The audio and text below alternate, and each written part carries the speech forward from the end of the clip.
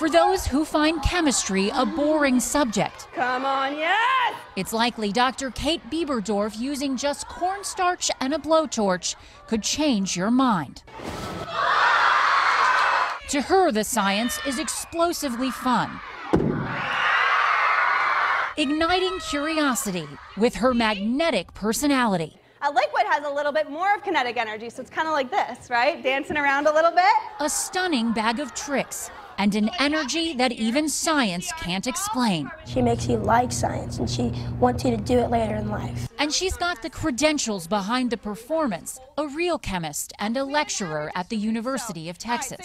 We know that you're teaching chemistry, but you look like you're having such a good time. I am. I mean, this is purely selfish, let's be honest. I love doing this. When the kids get hands-on, on go the gloves, goggles, and lab coats.